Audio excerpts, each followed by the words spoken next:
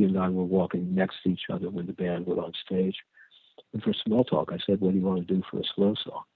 And he said, do you know Tomorrow's a Long Time? I said, yeah. He said, let's do that, just you and me and maybe Mike. And so when the time came, he started playing Tomorrow's a Long Time with just me and Mike.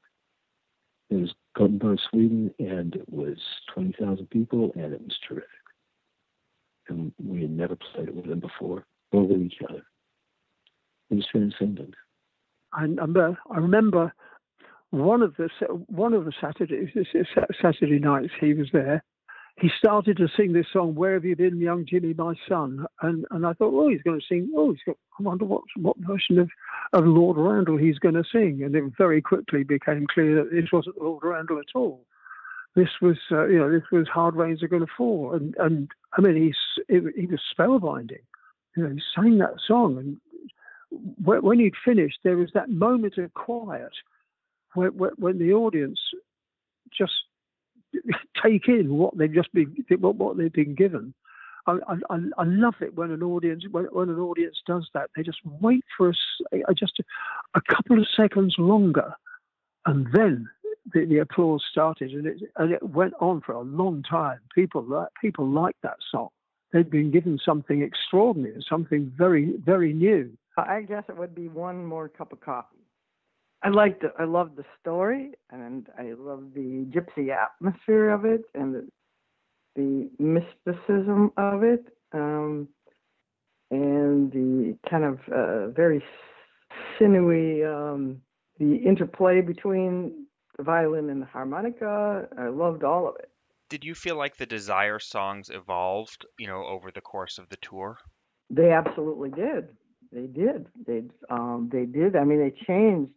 Some of them didn't change, like Oh Sister or Sarah didn't change. I mean, they kind of stayed in the same tempo and the same, pretty true to the sound of the album. But things like Isis just went through the roof live and became a fiery, fast, furious, complete different version, which I thought was fantastic live. I remember one night they were doing Knocking on Heaven's Door, and I was by the side of the stage, and I just said, you know what, this could really use drums.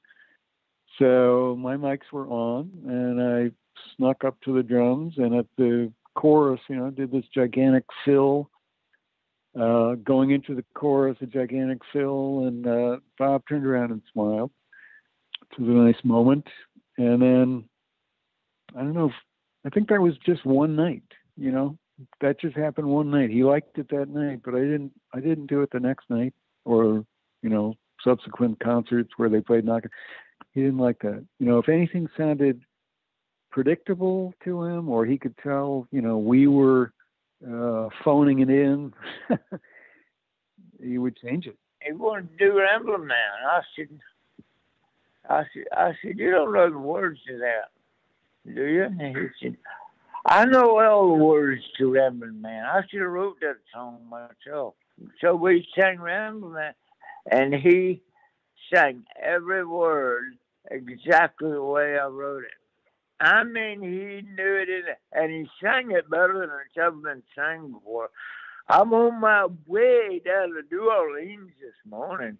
He would just kind of talk it and sing it at the same time. I'm on my way down to New Orleans this morning. I'm leaving out of Nashville. I think my favorite song is one I didn't play on. It was the way they did Tangled Up in Blue. I thought that was unbelievable. I had goosebumps every time he did it. It was just Bob and Steve and Alan, and it was remarkable. It was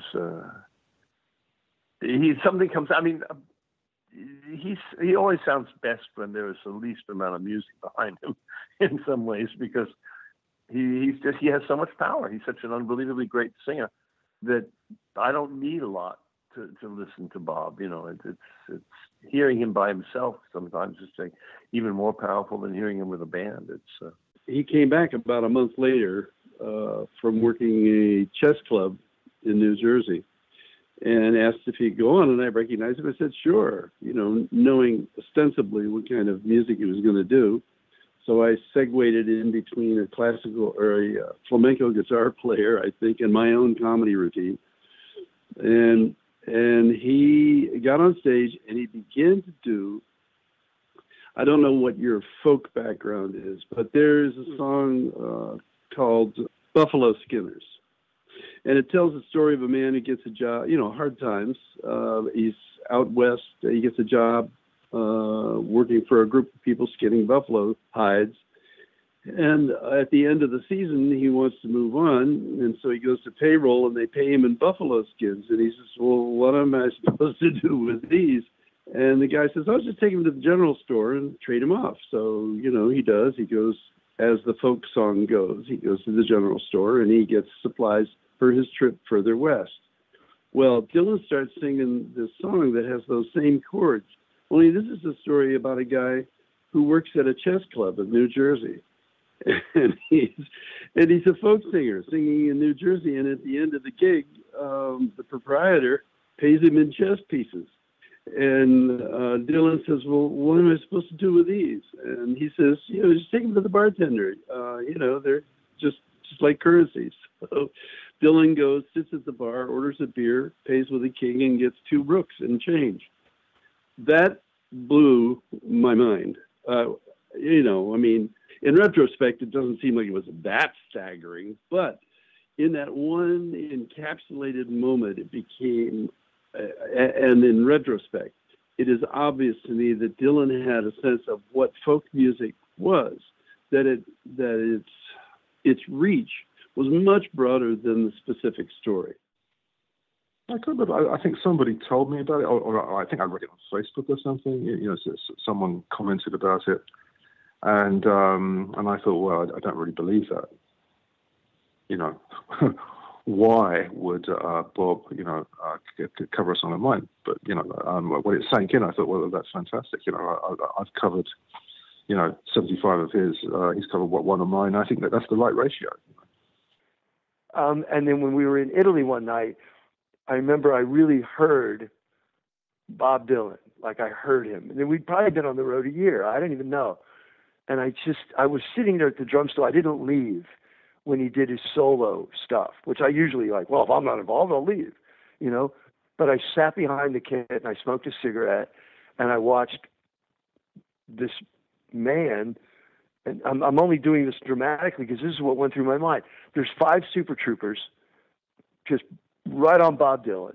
It's one guy, one guitar, and he's singing Blowing in the Wind, and he's singing, I forget what, 3 or 4 other songs, and I literally, I melted. I cried.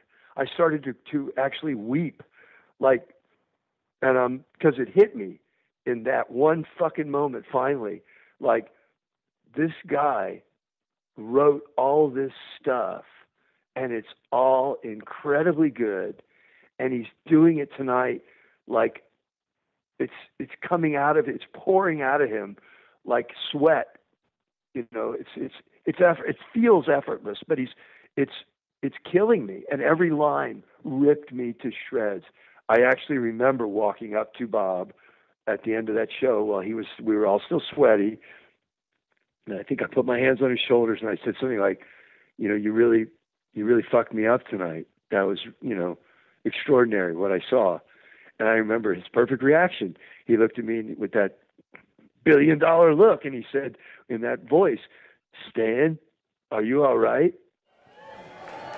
Ladies and gentlemen, please welcome the poet laureate of rock and roll, the voice of the promise of the 60s counterculture, the guy who forced folk into bed with rock, who donned makeup in the 70s and disappeared into a haze of substance abuse, who emerged to find Jesus, who was written off as a has-been by the end of the 80s, and who suddenly shifted gears, releasing some of the strongest music of his career beginning in the late 90s. Columbia recording artist, Bob Dylan.